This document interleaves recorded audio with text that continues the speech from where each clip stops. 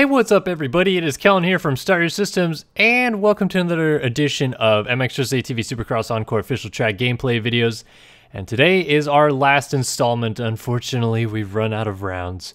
But that means that the final round is upon us in Las Vegas, round number 17 of the series, the 16th video in this game that we've done with the official tracks because there was no Daytona, as you might recall. And doing 15 laps today, as again I will be discussing real life Supercross after we go over the track a little bit and you guys get to take a look at what this track looks like. Very cool of Rainbow Studios to actually get down and like build a stadium for this particular round. They tried to somewhat replicate Sam Boyd Stadium, but then obviously had to make it look not like Sam Boyd Stadium due to copyright use and stuff like that. Like you can't use a stadium's likeness without their permission, so they did what they could with that. And they came out with a pretty kind of cool looking stadium and then built obviously the Las Vegas track map onto it, and very, very unique track like Las Vegas always seems to put out. And then they also put this cool little freestyle section out in the back that you can check out on Freeride. It's not really like that different than some of the other freestyle stuff in this game, but it's still pretty cool, so I'd check it out. If you have the official tracks, you can go into Freeride and then freeride any of these tracks. As for the track though, typical Vegas outside of the stadium and then back in. Ski jump into sand rollers is a little new, as it's normally just a regular ski jump, but this time they're into sand rollers. And then left 90, 7 jumps, a left 180, a Supercross triple, and then a right 90, which I just went through. Small double into a whoop section, a 180 into another whoop section, so back-to-back whoop sections. That might be a key part of the track this week. And then a left 180 that shoots you back down the start straight, which is actually in the stadium for once, which is kind of weird. You kind of kink off to the left after going backwards down the start straight, and then not really a 90 degree, like more than a 90 degree into the finish line, and then a 90 after the finish into the second longest rhythm on the track, because I feel like when you 180 into this first turn complex again, this rhythm section's actually a little bit longer. I've been trying to nail some of the bigger lines in it, and I think I just got one of them right there, going 3, 4, 4, and can't really get all the way out. It's kind of tough to carry your momentum. It's the thing I'm not very good at in this game in general. I'm trying to get better. I feel like through this series and playing the game and stuff, I've actually gotten pretty good at this game, but I'm still nowhere near the level of some of the other people I've seen play this game, so I guess one day I will just have to keep dreaming about that. But yeah, on the real life Supercross, lots to talk about.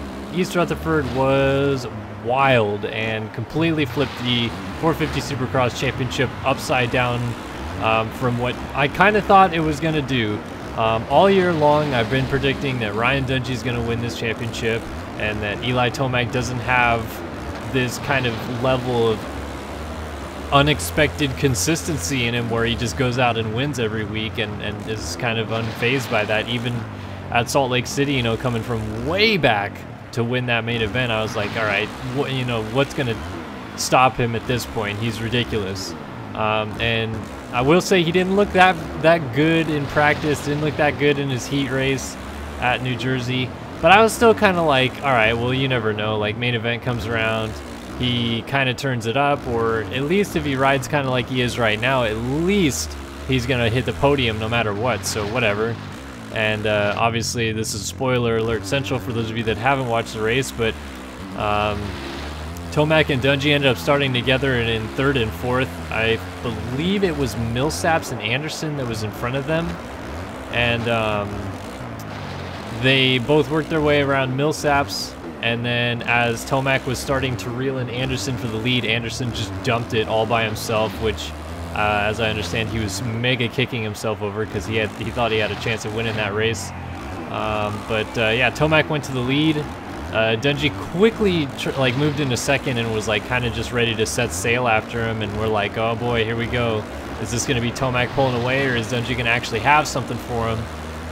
Well, it turns out the mistake that I kind of had been waiting on Tomac to make for a while, not that I wanted him to crash, but I just didn't feel like he was going to go that long without making some sort of weird kind of crash or another bike malfunction or something just weird was going to happen. And sure enough, a simple tuck of the front wheel in a 180 corner before the first Supercross triple at East Rutherford was all it takes, apparently, to ruin, like, what has it been, 12 weeks of just ripping apart Dungey's 28-point lead that he had, or whatever ridiculous it was. Because Tomac slides the front end down, and then the bike ends up kind of upside down, so as he's trying to pick it up, it stalls because he can't get his hand under the clutch. And he kind of takes a sweet time to start the bike too. Like, I know it's a frustrating situation and it's really hard to pick up a 450. Believe me, I've tried several times, especially when they're upside down. It's not very fun. So I'm not saying like I would have done any better or what the hell, Tomac, pick up the bike faster, but it did seem like he lacked a little sense of urgency to like get going and you know, get the bike started or whatever. Finally got it going, and he was like 16th, like lost every position on the track that was for position. And my brain was like, uh-oh, that's tough, because this track is really, really tough to pass on. And it was like, it took him a long time to get even kind of back into the top 10 in some aspect, and then he made a really big mistake out of the corner before the triple again, and cased the double of the triple and stalled again. And like, it was not a good night for Tomac, and mentally it seemed like he was kind of falling apart just a little bit, a la his 2013 Salt Lake City mental breakdown that he had when Ken Roxon missed the main event, and then Tomac just kind of couldn't put anything together. Ended up 6th, even though he started in 2nd, so kind of cost him the title when it came to him versus Roxon that year. But we'll see if it costs him the title this year. Now, the thing that every single person is talking about from this race is not Tomac, you know, crashing all by himself, making a lot of mistakes, having a tough time working through the field, losing a huge chunk of championship points in the process, the likes of which that he probably won't recover from, even if he wins and Dungey has a kind of tough race in Vegas. This is kind of going to be a tough one for Tomac to win, given Dungey's track record at this point. Nope. Everybody's talking about team tactics because Marvin Musquin, yes, he did let Ryan Dungey win that main event. He did. Obviously, that's what he did. I'm kind of surprised that it took until now for KTM to kind of install some sort of team tactic in play, whether it be with Marvin or with any of the other 150 KTM factory affiliate teams, namely the Butler Brothers KTM team that Millsaps and Baggett rides for. I kind of can't believe that they weren't being a little friendlier with them before. Now, Millsaps did kind of let Dungey go in Seattle for 4th, but nobody really paid attention to that. He didn't really put up much of a fight when Dungey got to him and Dungey went around him. It could have been fatigue, could have been whatever. But this week, I think there was no doubting it. Marvin had that win in hand, and then he kind of started looking around and then slowed up for the last couple of laps, and then finally made a, quote, mistake in the sweeper before the whoops, and Dungey slides on by, wins the main event. And it sucks. I get it. Like, you know what? Marvin deserved to win that race. He was the one who was the fastest on the track that night, and just outright beat Ryan Dungey. I get it. Like, that's frustrating that Marvin doesn't get to win. But I think it is kind of ridiculous how many people are shocked by the use of team tactics and just appalled that they could do something like this. And I've lost all respect for KTM and everything that they stand for because of this. Because if none of you guys have realized, this is a form of motorsport racing. And team tactics have happened for years in motorsports, in every discipline of motorsports, including motocross. And I see people trying to justify it with like, well, motocross isn't a team sport. Why is it a team sport now? This is BS, blah, blah, blah, blah, blah. Hello, this sport in America, for that sense, was basically founded in its very early years off of team tactics being a major player in a championship. For those of you that don't know, motocross was invented technically in Europe and brought to the USA. When it came, like, in terms of a racing form, it was much bigger in Europe earlier on than in the United States. Then it came to the USA, And in the 70s, it started getting big. Now, in the late 70s, this incident that I'm talking about here, Bob Hanna was handily winning the final national of the 125 championship, I believe in 1977. But in order for Yamaha to win the championship with their star rider before Bob Hanna became the star rider, their star rider at the time, Brock Glover, they needed to do a flip-flop of positions where Bob Hanna needed to allow Brock Glover to win the race. And so on the final lap, the infamous let Brock by incorrectly spelled pit board was displayed, and Bob Hanna pulled over, let Brock Glover win the race, famously stormed off into the woods, and wasn't seen for a few hours, supposedly cried or something along those lines. He was just very frustrated. But obviously Bob Hanna would eventually become an icon for Yamaha and be one of the greatest riders in the history of the sport. So his career turned out okay. On to the point of the team orders, team tactics, whatever you want to call it. I'm kind of shocked at how many people are just more or less like surprised by this, or just thinking like it's BS, because I mean, it happens. Like, it totally happens. We've seen things like, I would much rather what happened in this main event happen in a team tactical sense than see some rider on an opposite team just get T-boned by someone's teammate, a la Kyle Chisholm on Chad Reed in 2009. What he was trying to do, essentially, was just light up Chad Reed, send him over a berm, and ruin his chance of challenging James Stewart for a championship. I think that's much more like, wow, that's kind of ridiculous in a team tactical sense than letting your teammate, your really good friend, a guy that has given you a ton of help in the United States and is your training partner and is going to be out the door next year anyway, so who freaking cares if you let him win the championship this year because you're not in it anymore, by to win a race. So, like, it sucks. Yeah, Marvin did deserve to win that race. I get it, okay? Like, KTM installing team tactics sucks in the sense that Marvin deserved to win that race, but it doesn't suck in the sense that it exists. Team tactics exist everywhere. It exists primarily, hugely, in the bigger forms of motorsports, a la NASCAR and Formula One and MotoGP. There's team tactics all across the board in those sports. Like, they have teams in those series for a reason, and motocross isn't just like an exception to the rule. It's a form of motorsport, and they use the team advantage that they have to their advantage. So, I mean, that's my whole take on the situation. Like as I said, obviously you don't want to see team tactics play a part in a championship outcome. In my opinion, they won't play a factor in this outcome. I think that even if Eli Tomac comes out this week in Las Vegas and just dominates this week, like nobody touches him, he wins the main event handily, whatever.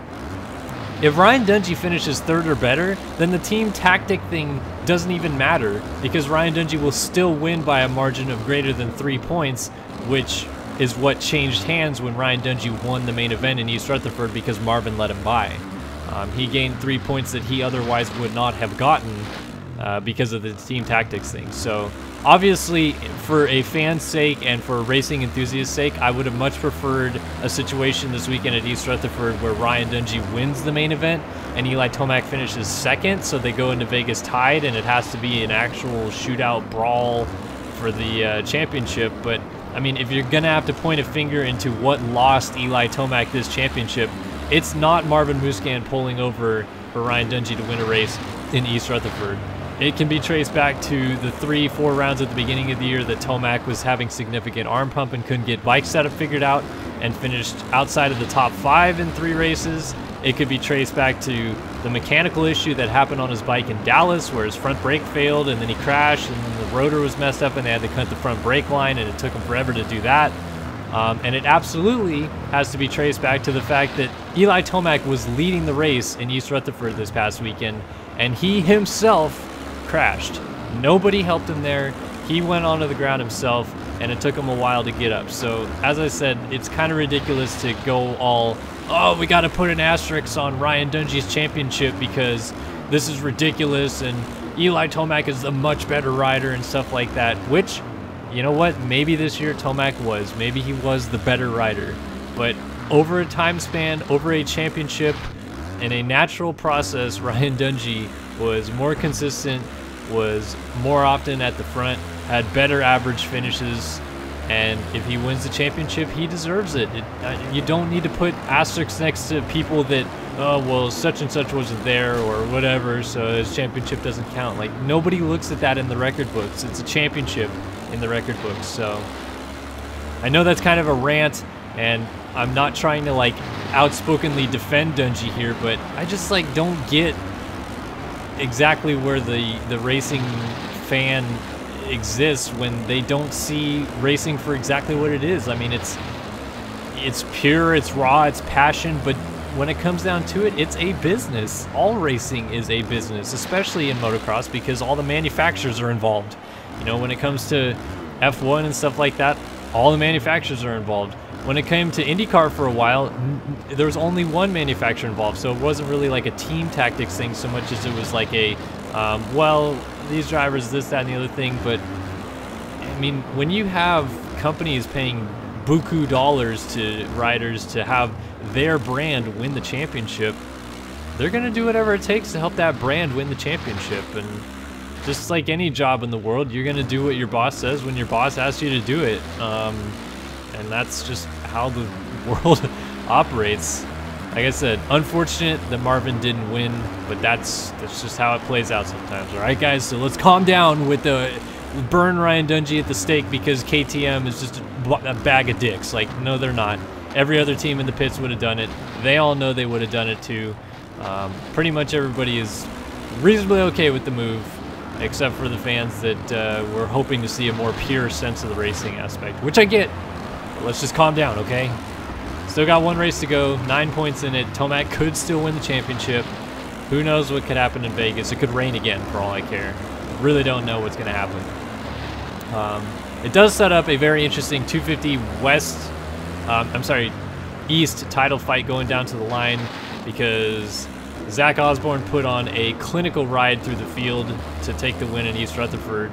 And the man he passed to get the win, I'm all jumbled, Joey Savacci, then had a brain fart and a half and crashed in a rhythm section, then cut the track essentially when he rejoined, so he lost 5 spots from his finishing spot, which eventually was 3rd, ended up 8th at East Rutherford, lost the points lead to Jordan Smith, who was seemingly just completely out of it at East Rutherford, ends up with the points lead after a fairly off weekend, and has a 1-point lead over both Osborne and Savacci going into the final round, which will be the East-West shootout, which counts for points.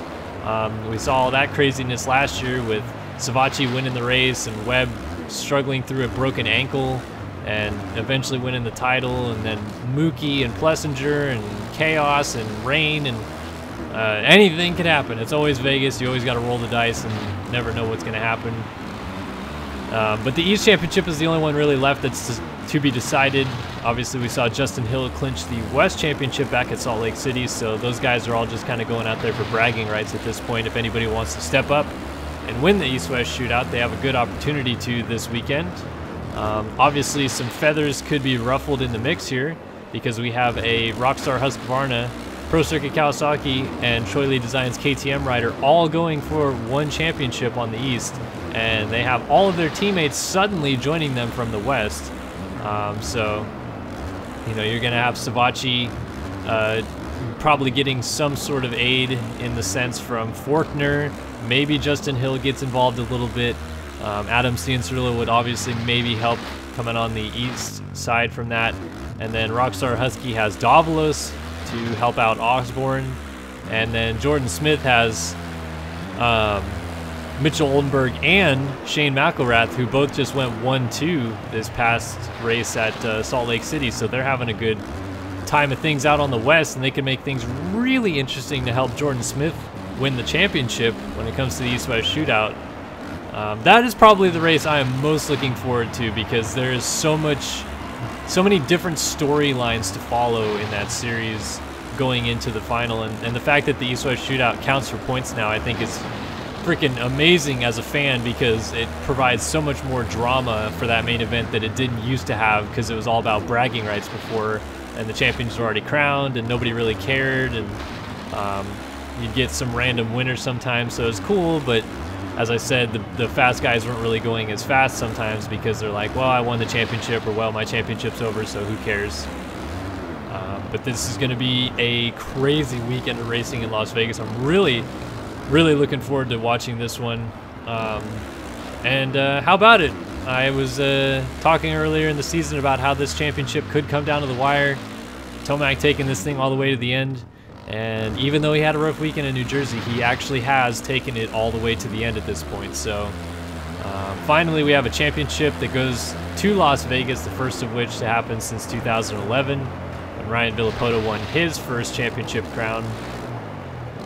So who knows? Could be another first crown for Tomac. Dungey could have a mechanical, he could have a brain fart, he could do something weird, but statistics show that Ryan Dungey is probably going to finish 4th or better. At least that's happened pretty consistently for the last 3 years in every single main event that he's raced in. So tough for Tomac, but we'll see. As for us and this series of the Encore videos, we're wrapping it up. I think I might do a wrap-up video of the season after the season is over on a different track. I don't know what yet, but we'll see. If you guys like this video, go ahead, like, comment, subscribe, and we hope to see you guys in the future ones on the channel.